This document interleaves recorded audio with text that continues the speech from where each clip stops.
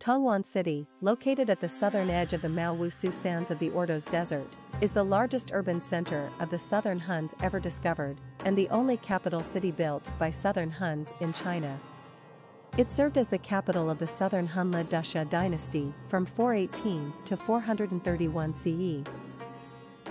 During the 16 Kingdoms period, which lasted from 304 CE to 439 CE, the Southern Huns established several dynasties in the regions surrounding the Yellow River and northern China.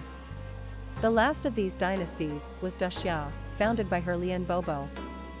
However, their rule came to an end in 431 CE when the Daxia dynasty was conquered by the Northern Wei dynasty. After this, the Southern Huns effectively stopped playing a major role in Chinese history and assimilated into the Xianbei and Han ethnic groups. The Daxia dynasty was founded in 407 CE by Helian Bobo, who led a rebellion against the later Qin dynasty and proclaimed himself emperor. He then went on to conquer a large territory in northern China and established his capital at Tongwan City, which he envisioned as a home for his thousands of nomadic Han people. Helian Bobo, the last Han emperor in Chinese history, passed away in 425 CE. At the time, he was engaged in battles in northern China. The western branches of the Huns were getting ready to march into Europe. In 434 CE, 9 years after Helian Bobo's death, Attila the Hun began his incursions into Europe and eventually played a significant role in shaping European history for centuries to come. The construction of the impregnable Tongwan City began in 413 CE. Helian Bobo commissioned his general, Qigong Ali, as the chief architect of the capital, which he named Tongwan. In Chinese, Tong means unite, while Wan means 10,000. The name Tongwan City reflected Helian Bobo's ambition to unite China and become the lord of 10,000 states. Qigong drafted 100,000 people to build the citadel and often tested the walls during its construction. If an iron wedge could be inserted even 1 inch deep into the wall, the workmen in charge of that section would be executed and their bodies stuffed into the wall. After 5 years of strenuous labor and the sacrifice of numerous workers' lives, Tongwan City was completed in 418 CE.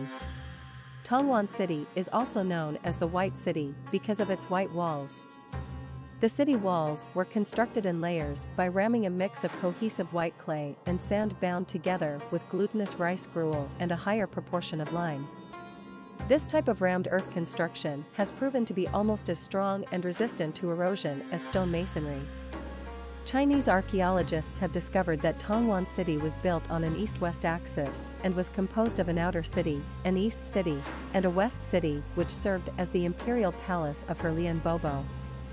The outer city was inhabited by the nomadic Huns, while the east city housed government offices and the homes of the nobility. The white earthen ruins that can be seen today are remnants of the walls and foundation of palaces in the west city. The most iconic feature of Tongwan City is the 87-foot-tall earthen remains of the southwest turret of the West City. A 3D rendering of the turret shows how it would have looked in 418 CE. The West City had a perimeter of 1.5 miles and contained Helian Bobo's Yongnan Palace, meaning eternal peace, as well as other buildings such as the Crown Prince's Palace, an ancestral temple, a storehouse, stables, camping grounds, and an imperial garden. This is a 3D rendering of the Yongnan Tower. The white terrace visible from the air is the foundation of the magnificent tower, which was likely the tallest building in the entire city. From here, Helian Bobo could enjoy a commanding view of his capital. Historical records suggest that by 431 CE, Tongwan City and its surrounding area supported a population of over 40,000 Han nomads and Han farmers.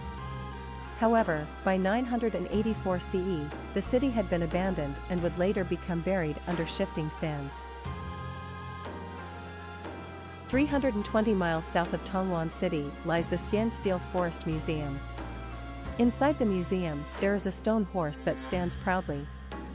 This horse, known as the Daxia horse, is engraved with the Chinese character for the 6th year of the Jin Xing reign of Daxia, indicating that it was created in 424 CE. In the year 417 CE, Helian Bobo captured Chang'an, the present-day Xi'an, and appointed his son, Helian Gui, as viceroy in charge of the city.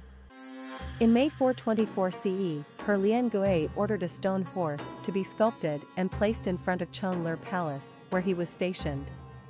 The horse remained in its original place for centuries, even as dynasties changed, until it was moved to Xi'an Steel Forest Museum in 1954. This Daxia horse is now the only surviving stone sculpture from the short-lived Han Daxia dynasty that can be found in China. Although the Southern Huns may have disappeared as a people, Tongwan City, which the Huns built in 5 years, was seen as an important political, economic, and military center in the next 5 centuries. Today, its ruins still stand in the desert as a testament to the proud history of the Huns.